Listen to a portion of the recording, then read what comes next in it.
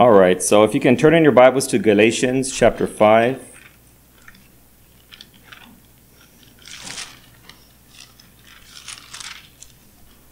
Let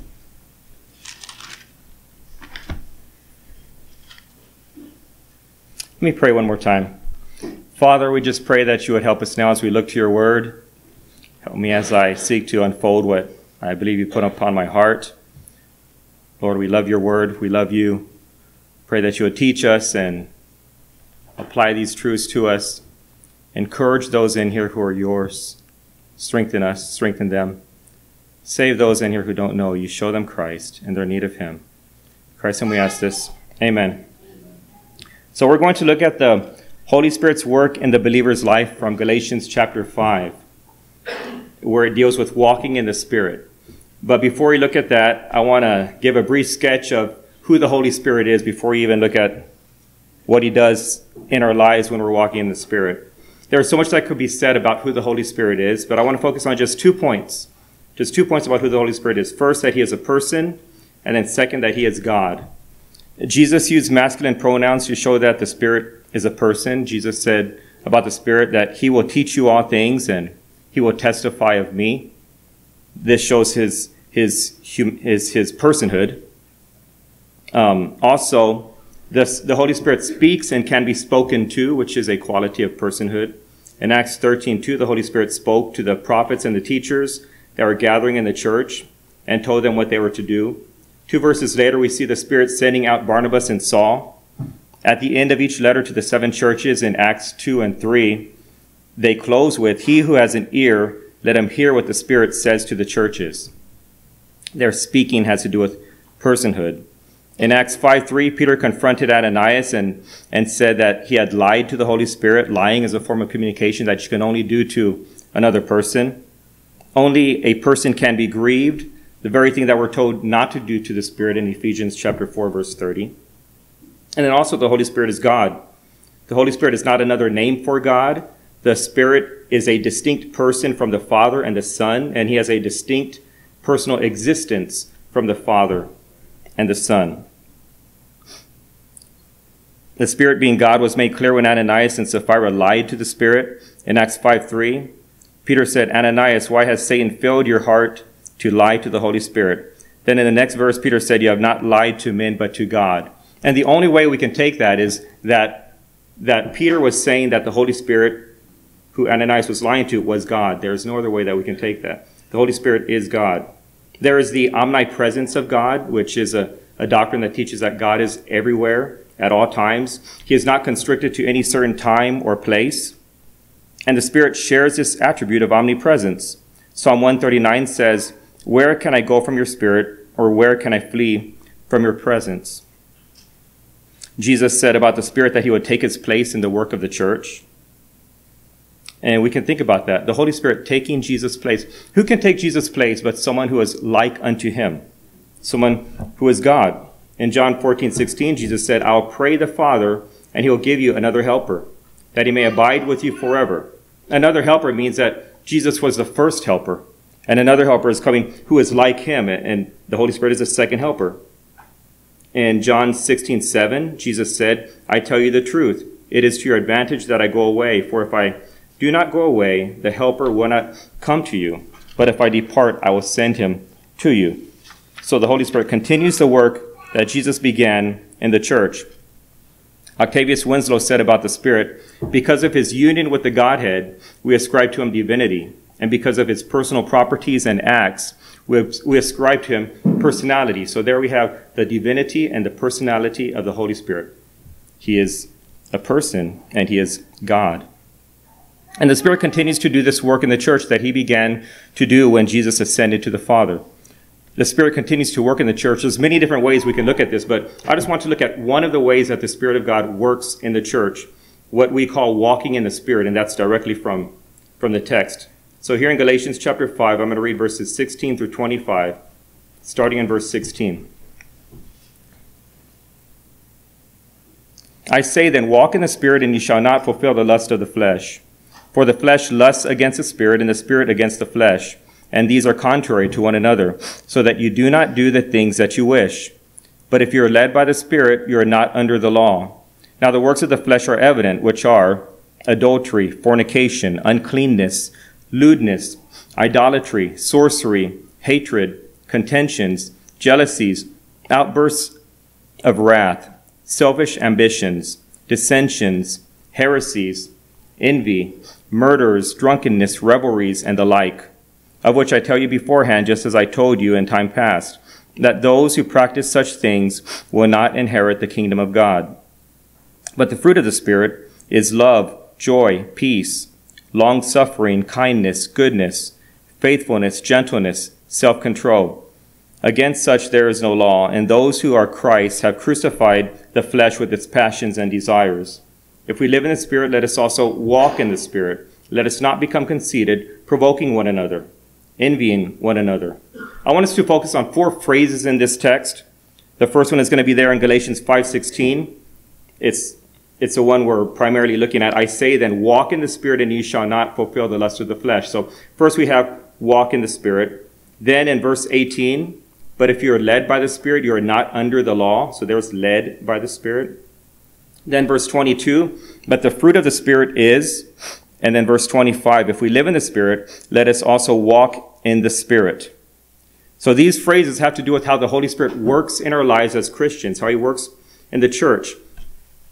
The issue with this is that there are many people who don't really understand what this means. They don't really understand what it means to be led by the Spirit or to walk in the Spirit. They'll say things like, I was led by the Spirit to do such and such. Or that man walks in the Spirit so much that he has direct access to God. Well, using these terms in that way sounds spiritual, but it doesn't really help us to understand what these terms actually mean. These terms are spiritual, but they are not mystical. They're actually understandable. They're spiritual because they deal with spiritual realities. But that doesn't mean that we can't understand them. We can understand them. This text that we're looking at actually tells us what it is when someone is walking in the Spirit. It can be seen. It can actually be understood what that looks like. When someone is led by the Spirit, we can understand that. So the first passage we're looking at, or the first phrase, is there in Galatians 5:16. I say then, walk in the Spirit, and you shall not fulfill the lust of the flesh. First of all, we see that walking in the Spirit is contrasted with fulfilling the lust of the flesh. So if we're walking in the Spirit, we won't be fulfilling the lust of the flesh. And if we're fulfilling the lust of the flesh, we're not going to be walking in the Spirit. These two are contrary to each other. And we see that in the very next verse, in verse 17. For the flesh lusts against the Spirit, and the Spirit against the flesh, and these are contrary to one another, so that you do not do the things that you wish. So we're actually being hindered from doing what we wish to do. What is it we're being hindered from doing? Are we being hindered from fulfilling the lust of the flesh, or are we being hindered from walking in the Spirit? Which one is it? Well, I'd say it's actually both of these. The Christian is actually being hindered in walking in the Spirit, and the Christian is also being hindered from fulfilling the lust of the flesh. Both of these realities, the flesh and the Spirit, are both at work in the life of the Christian. So the Christian can't complain that he can't claim that he never sins because he has a flesh. And at the same time, the Christian can't claim that he is a carnal Christian because he has the Spirit. Both of these realities are at work in the believer all the time. We can think, well, if we want to walk in the Spirit, do you want to walk in the Spirit as a believer? How can we walk in the Spirit? Well, I would say this. If you want to walk in the Spirit, this is one thing that you need to do. You need to avoid and resist the temptation to practice or participate in any one of these sins that are listed here starting in verse 19. Look with me at verse 19. Let's go through these. If you want to walk in the Spirit, avoid the temptation to participate in any of these sins. It says there, now the works of the flesh are evident. Again, this is not mystical. This is not something that we can't understand. This is clear and obvious that we're looking at today, walking in the Spirit. The opposite of that, the works of the flesh are evident, it says, which are adultery, fornication, uncleanness, lewdness, idolatry, sorcery, hatred, contentions, jealousies, outbursts of wrath, selfish ambitions, dissensions, heresies, envy, murders, drunkenness, revelries, and the like. And the like means that we can go on, but we don't need to. We get the point. We could even add whatever struggles we have, add whatever sins that we struggle with to that list. And we need to mark it and avoid it. Well, that's one way we can walk in the Spirit. Let's look at the next phrase there in verse 18. It says, but if you're led by the Spirit, you're not under the law. So let's first consider the law. Those who are led by the Spirit are those who are not under the law. Those who are under the law would be those who are not saved. Those who are under the law are those who are not born again.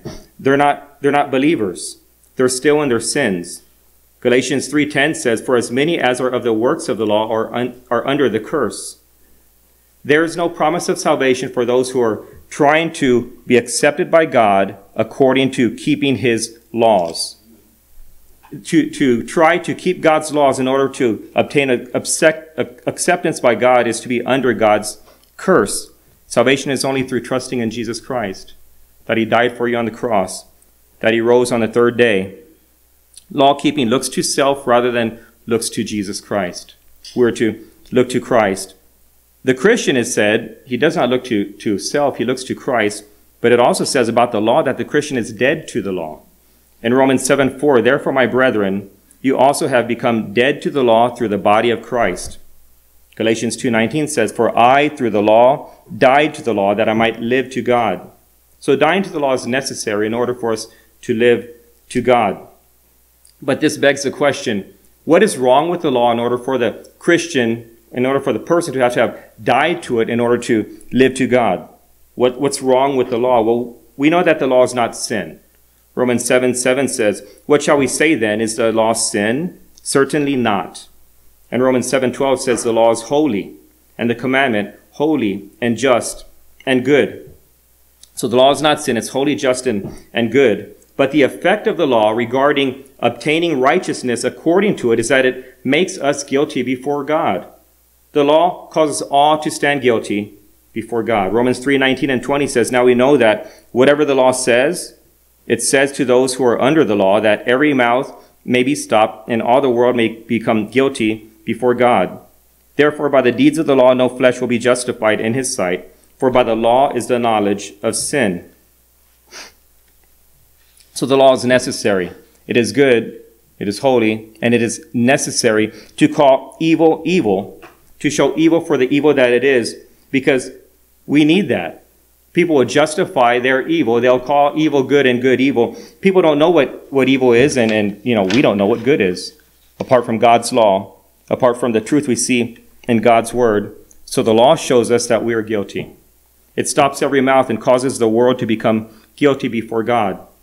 And because God's law is his law, God's law is perfect as God is perfect, and we're not. So that means all mankind is condemned under the law of God. No matter how good we are, no matter how righteous we are, no matter how much we're better from that other person, all the law condemns us because we are all sinners. We have all fallen short of God's glory. So the purpose of the law is not to make anyone righteous. It's not for us to look at and try to achieve righteousness by keeping it. Only Jesus Christ makes us righteous. The law brings about our condemnation. But there are different perspectives about the law. There are different viewpoints of the law, different ways we can look at the law in the scriptures. Some say that the law is the Decalogue or the 10 Commandments. There is the law of Moses as seen in the Pentateuch, the first 5 books of the Bible. The Old Testament is viewed as the law of the dispensation of law. Law is also seen as a principle, as in the law of sin and death. There's the law of Christ, which probably has to do with what Jesus said in Mark 12, to love God and to love your neighbor. And then there's the law of the Spirit. So there are different viewpoints on the law, and then the question would be, well, what do you mean by law according to your viewpoint? The law can also be viewed as being synonymous with statutes or commandments. If you want to follow with me, I'm going to read Psalm 19, verses 7 through 11. And here we'll see that the law can be viewed as another term for God's statutes, God's commandments, everything that God has revealed to us within his holy word from Genesis to Revelation. So Psalm 19, starting in verse 7. The law of the Lord is perfect, converting the soul. The testimony of the Lord is sure, making wise the simple. The statutes of the Lord are right, rejoicing the heart. The commandment of the Lord is pure, enlightening the eyes. The fear of the Lord is clean, enduring forever. The judgments of the Lord are true and righteous altogether. And then there in verse 10, more to be desired are they than gold, yea, than much fine gold, sweeter also than honey and the honeycomb. Moreover, by them your servant is warned, and in keeping of them there is great reward. So we have here law, testimony, statutes, commandment, and judgments. And I don't believe that we can individualize these into 5 different categories. All of these terms are actually interchangeable with one another. We can say that this passage here is referring to God's law, or we can say it's referring to God's statutes or God's judgments. And I believe it would all mean the same thing. So we can also view the law in this context, that the genuine believer who is saved by Jesus Christ apart from the law can view God's law as all of his revealed truth in his holy word from Genesis to Revelation. And he can view it in that context. A Christian can echo what is said in Psalm 119, verse 34. Give me understanding, and I shall keep your law. Indeed, I shall observe it with my whole heart. So we have no quarrel with the law. We recognize that the law has no power to cause us or enable us to keep it, to do what it says. Again, there are different ways that we can view the law. So we don't want to make strict or rigid definitions of our viewpoint on the law because it can cause unnecessary division in the body of Christ. And we don't want to do that. And I hope I didn't do that now in seeking to understand the law according to what we have here in our text. So according to Galatians 5:18, those who are led by the Spirit are not under the weight of the law to keep all of its commands, because the law says we must be perfect as God is perfect. As I said, it's God's law. So it's perfect as he is, and we are not. So we cannot keep the law. The Christian is not under the law. He is now led by the Spirit. So led by the Spirit. Led by the Spirit isn't used in the same way that walking in the Spirit is used. We're called to walk in the Spirit. We're not called to be led by the Spirit. We're told that we are led by the Spirit. The Christian isn't led by the Spirit sometimes and not led by the Spirit at other times. If you're led by the Spirit today, you're going to be led by the Spirit tomorrow, and you'll be led by the Spirit the next day, and every other day after that until you're with Christ in glory. And we see that because of what being led by the Spirit is contrasted with. It's being contrasted with being under the law. So as long as the Christian is not under the law, the Christian is led by the Spirit. We don't go back and forth with being under the law. And we don't go back and forth with being led by the Spirit. We remain not under the law, and we remain as those who are led by the Spirit. This same term, led by the Spirit, is also in Romans chapter 8, verse 14, and it's used the same way. That one says, for as many as are led by the Spirit, these are the sons of God. The same exact way. So being led by the Spirit is a continuous identification of the Christian. He is always the Son of God, and he is always led by the Spirit. And sons of God isn't used to isolate women from this. It's used to emphasize that the inheritance went to the Son. And all those in Christ, whether man, woman, or child, get the inheritance. For all the promises of God in him are yes, and in him, amen, to the glory of God through us. Being a son of God means all of the privileges and blessings of God are yours, including God himself. God is yours. So there in both Romans 8:14 and Galatians 5:18, led by the Spirit is not something we are told to do. We are told to walk in the Spirit. We're not told to be led by the Spirit. We're told that we are led by the Spirit. So this has to do with our identity. The identity of the believer. You can think about your driver's license. Your driver's license has on there your name, your birth date, where you live. And imagine that on there was another category that said spiritual condition. Well, if your spiritual condition was being under the law, that can change because you can be born again. You can be saved and turn to the Lord and be saved and no longer be under the law. But if your spiritual condition is that you're led by the Spirit, that category cannot change. You can change your name. You can change where you live and change your identification in that way. But you can't change your spiritual condition of being led by the Spirit. That identification is permanent. It's similar to being called a saint. The Christian is always called a saint. And also the Christian is always led by the Spirit. So what is meant by the word led? Well, we know what the word led means. In Proverbs 4:11, it says, I have led you in right paths. And in Ephesians 4:8, when he ascended on high, he led captivity captive. We understand what it is to be led. We are passive, and the one who is doing the leading is active. We can be led by the Lord. We can be led by the Spirit. The Israelites were led by the cloud. Paul was led by the hand to Damascus because he could not see. Barnabas was led astray through Peter's hypocrisy. We know what the word led means, and we are led by the Spirit. So I'll ask you, are you led by the Spirit? Can you say, I believe by God's grace I am? Can you say that? But you can think, well, I thought led by the Spirit meant that it only had to do with an identity of the believer. Well, also, I believe that how we live should match with our identity. Or at least we should be heading in that direction as believers. We should be heading in the direction to where our lifestyle should look like what God calls us that we are. We should look like we're led by the Spirit in how we live. What does it mean, or what does it look like to be led by the Spirit? Well, the third phrase will help us in that. Look at verse 22. The third phrase, the fruit of the Spirit. It says, but the fruit of the Spirit is love, joy, peace, long-suffering, kindness, goodness, faithfulness, gentleness, self-control. Against such there is no law.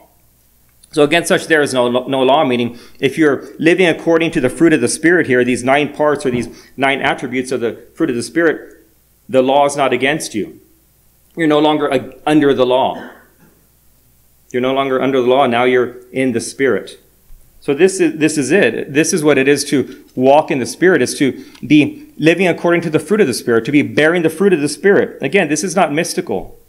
This is not hidden. This is not something that we hear about, but we just can't place our finger on it. It's not something just for the hyper-spiritual or the few spiritual people in the church. All believers are led by the Spirit, and all believers are called, and should be, with God's help, to walk in the Spirit. It's not mystical. But in his book, Knowing God, J.I. Packer tells of the Quaker, Hannah Whitall Smith. She wrote of a woman who each morning, having consecrated the day to the Lord, as soon as she woke, would then ask him whether she was to get up or not, and would not stir till the voice told her to dress. As she put on each article, she asked the Lord whether she was to put it on. And very often the Lord would tell her to put on the right shoe and leave off the other. Sometimes she was to put on both stockings and no shoes, and sometimes both shoes and no stockings. It was the same with all the articles of her dress. And that's spiritual mysticism, but that is not walking in the Spirit. God doesn't play spiritual jokes with his people to see if they're going to really do what he says or not. In charismatic extremes, there have been people who would take the microphone and howl into the microphone, and they say that they did that because the Spirit told them to do that. Again, that's nonsense. That's not what God does in calling us to walk in the Spirit. We have exactly what walking in the Spirit is right here in our text, here in Galatians 5. We know what it looks like to be led by the Spirit according to our text, according to the Scriptures. It's to be bearing the fruit of the Spirit.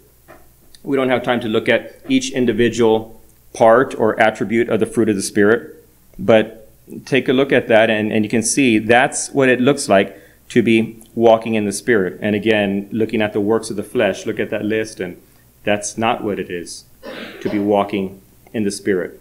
So we know that it has to do with bearing the fruit of the Spirit. We know that it has to do with avoiding the works of the flesh, but it has nothing to do with whether you believe the Spirit told you to put on one shoe or one sock rather than both pairs of socks. That's nonsense. It's clear in the Scriptures what it looks like to be walking in the Spirit. Well, let's look at the fourth phrase there in verse 25. It says, if we live in the Spirit, let us also walk in the Spirit. Here again, the Spirit is used, living in the Spirit is used in the same way as being led by the Spirit. As all Christians are said to be led by the Spirit, all Christians are said to be living in the Spirit. In verse 25 there, who is God speaking to?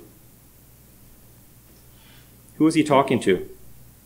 We know for sure he is not talking to the world. God is not talking to the world when he says this. if we live in the Spirit, let us also walk in the Spirit. You can look at the world and you can see how wicked the world is. You can look at Hollywood and see the talk of Hollywood. You can look at sports and see the talk of sports. You can probably even look at your own job and see how wicked these environments are. But it is not in those environments that God is saying to walk in the Spirit. It's not. It is to those who live in the Spirit that God is saying to walk in the Spirit. You who live in the Spirit, walk in the Spirit. God is telling that to Christians. God is telling that, is saying, walk in the Spirit to those who already live in it. And if we think of that in that context, it doesn't sound so impossible. It sounds to where I can say, well, I guess I can actually walk in the Spirit.